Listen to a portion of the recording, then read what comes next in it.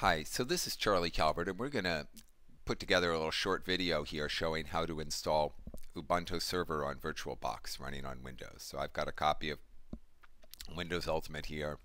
I've got VirtualBox installed.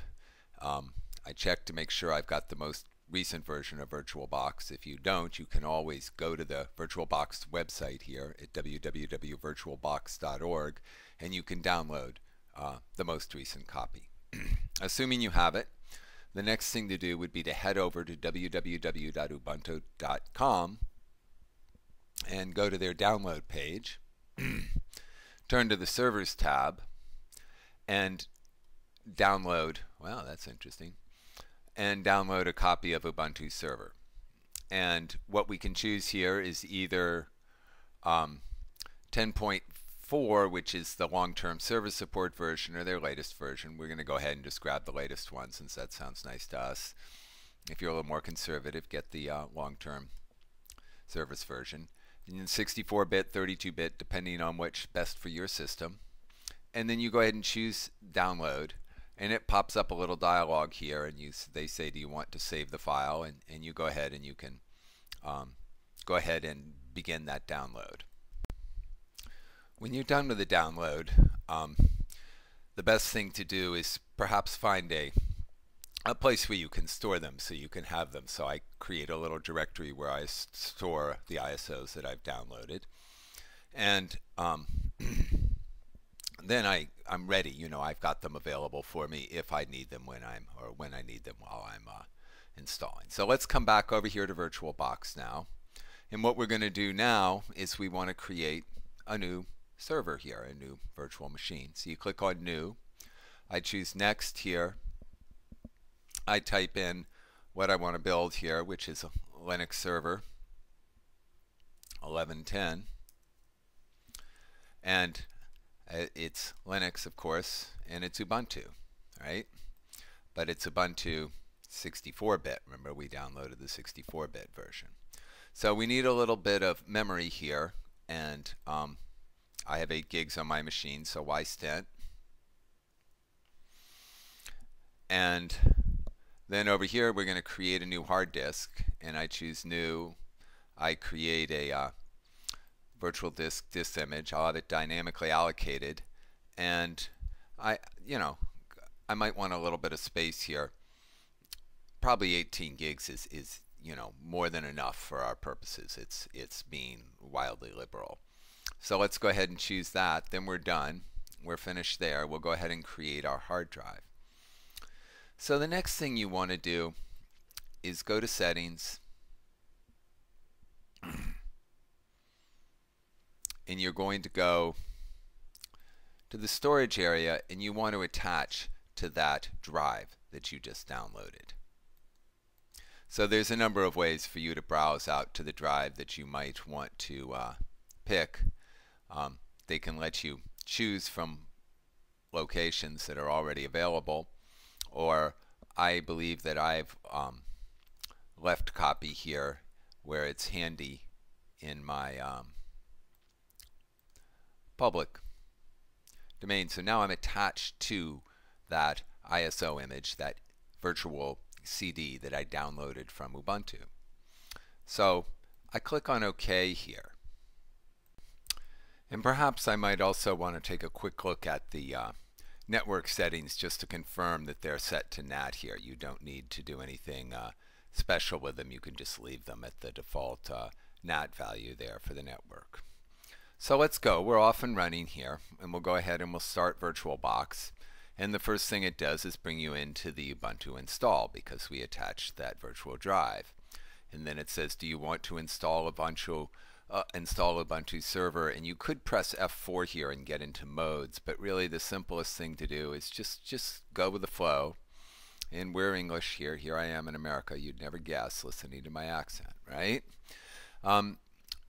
You can try to have your keyboard layout detected by pressing a series of keys. Do you want to do this? No, I'm good. I can figure it out. English USS. They figured it out for me. English US.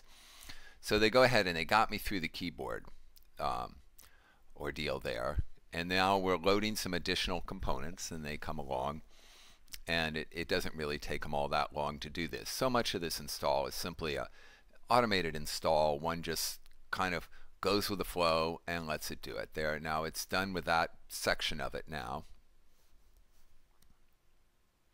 It's attempting to it wants to set up a network connection here. It's better if you're on the network, and it was able to do that, so it connected it.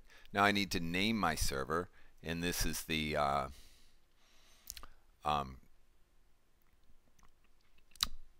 movie server here. We'll just give it a nice movie serve name like that. And then we'll go ahead and I press tab to get to that continue button. And then it starts going through, it's setting up the clock here. It feels that that's an important part of the install. I'm not sure I agree.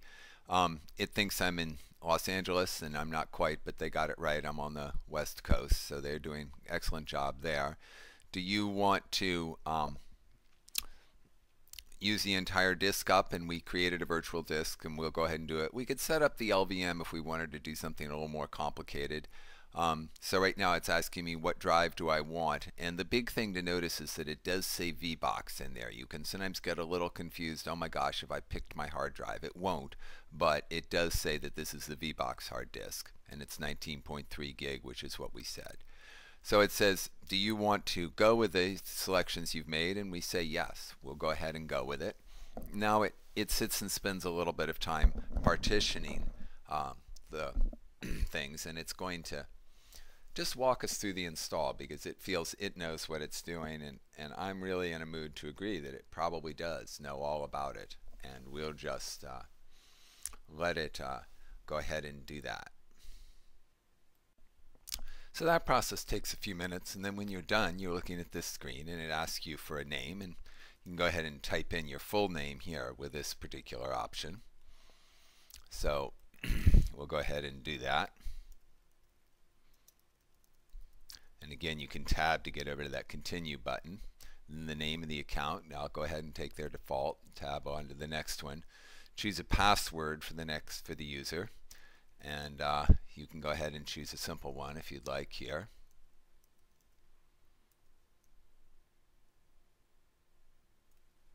And they felt my password was a little weak, and I'm with them on that. And then we'll go ahead and encrypt the home directory, and I'm going to say no to that. So then they want to set up apt for doing the installs. And do you have a HTTP proxy? And we're going no, we don't want to do that. So it's setting up apt here, which is the tool that's used to download packages from the internet to help them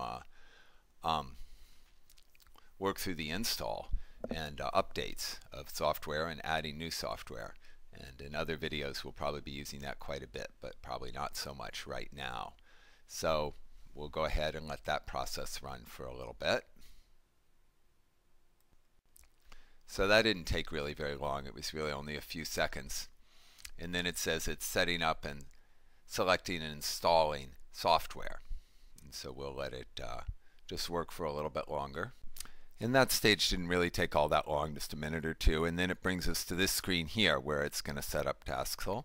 And it says, do you want to do automatic updates? And I actually am on and off the network enough that I don't want it to try to do that automatically. I'm good with making the decision about when the updates will go. So then it's asking what we want to have installed here. And certainly SSH is a good thing to always have installed. Many of these things are worth installing, but I am going to actually pass all but the SSH by, because I would want to do them manually for various reasons later.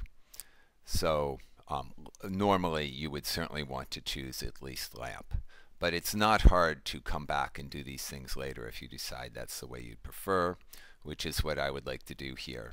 So now it says it's retrieving about 167 packages, and it takes a look at them and does a little bit of install. So we'll go ahead and we'll let that run for just a few moments.